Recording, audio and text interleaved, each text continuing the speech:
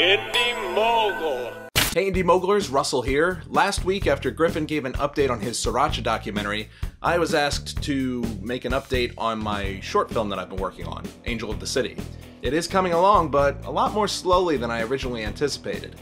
The footage looks good, I've started getting back some FX shots that I'm really happy with, but there's been a few issues. First off, there's still things I need to shoot. On our last day of shooting, which was day 5, that took place about a month after we shot everything else, one of our actors had to cancel at the last second. I mean, luckily his stuff took place kind of apart from everyone else, so we could shoot it separately, because that's kind of the situation we were put into, but our schedules still have not worked out. He lives kind of far away, and he works a job that constantly keeps him busy at night, which is when we need to shoot, and we just haven't been able to make our schedules work out yet. So in the middle of my first rough edit, there's just a bunch of black screens with text that say, "Insert so-and-so shot here." Not ideal. And speaking of my edit, I wasn't really thrilled with it, my first rough edit.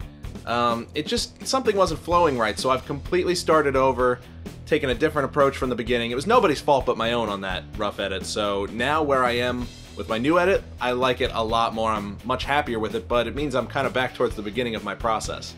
Once my new edit is done, I can start sending it off to my online collaborators, and we can do another big episode about the post-production process in detail. Now, as far as the collaborators go, for sound, we have Sean Scarfo, who I've met while working with Indy Mogul, who has a great playlist of videos about how to prepare audio for professional post-production work in Adobe Premiere, and that we'll link to at the end of today's update. The special effects are being done by Jake Zetter, and Jake shows why it's important sometimes to just ask if you can do something. In the comments section of, I think, one of the On-Set Experience episodes, he asked if he could do the special effects. I went to his channel, I saw his reel, I liked what I saw, and he got the job. So never be afraid to ask. The worst somebody can say is no.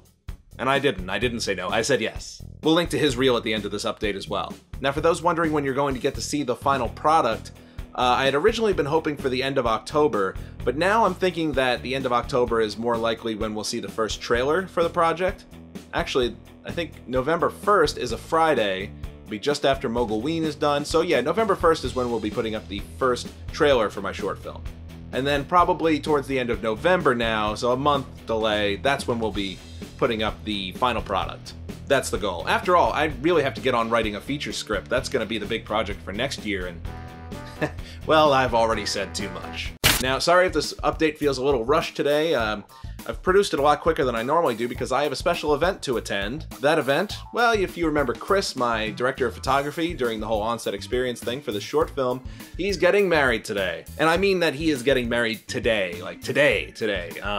If you're watching this later on today after I've put it online, there's a good chance that it's happening right now. So if you want to leave any congratulations for him, do it in the comments, I'll make sure he gets to see those. And speaking of congratulations, one other thing that we have to get shots of is close-ups of the baby in the movie. We just used a prop baby, a doll, essentially, to stand in, but we need to get close-ups of the baby, and at the time we did not have one. But since wrapping principal photography, our producer, Jason Allentoff, who you may remember from the whole interview series I did with him as well, he is now the proud father of a almost 3-month-old baby girl who will be standing in as the baby. I'm just immediately taking advantage of the fact that I know somebody who has a baby. It works out pretty well for the project. So leave all your congratulations for new father Jason, new husband Kris in the comments below. I'll make sure they get seen. Now for today's playlist, we have that 3-parter talking about how to prepare audio for professional post-production work in Premiere from Sean Scarfo. That's up top. That'll open a playlist on its own.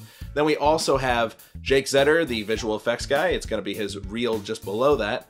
And we also have a link to the Danger Inc. podcast. Now, I had mentioned this channel as one of the top 10 channels that at the time had under 1,000 subscribers. But we did a podcast where I talked a lot about the making of this project, a little bit more in depth if you want to hear more about it. That's the 3rd link down there. So that's it for today. Join us next week for Indie News on Monday. And you know what? Let's add a 4th video to that list. Speaking of taking advantage of the fact that we have friends who are having children and using them in videos, years ago, we did a video called Terror Baby with a 1-month-old. I'm just gonna link to it. That's old. The girl in that one is now in kindergarten. God, I'm getting old.